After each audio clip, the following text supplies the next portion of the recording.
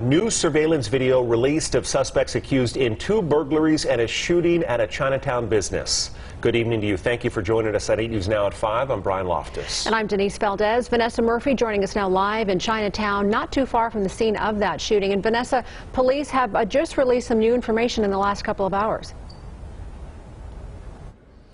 That's right, and police tell us thanks to cameras outside here in the shopping center like this one, as you mentioned, the suspect is caught on camera. They say the victim is fighting for his life. There are extra patrols out here, and the department is working to find the shooter. Now, here's that video. A Metro police captain tells us the suspect is seen in the back of Shanghai Taste here. He goes inside for about 1 minute and 45 seconds and is seen running away. This was Monday before 3 a.m. The managing partner tell us the employee is Chen Yan Wang, who was cleaning up from the night before, and he was shot 11 times. I think he's lucky.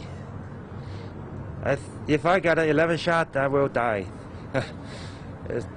Everybody, you know, it's just lucky. I hope he can be recover very soon. You know, I'm still in shock. Yeah. We always work.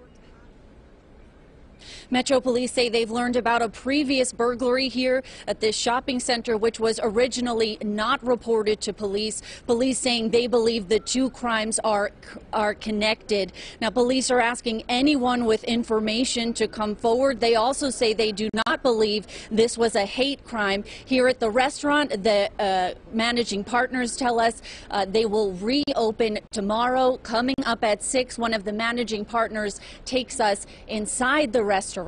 Reporting in Chinatown, Vanessa Murphy, live local now.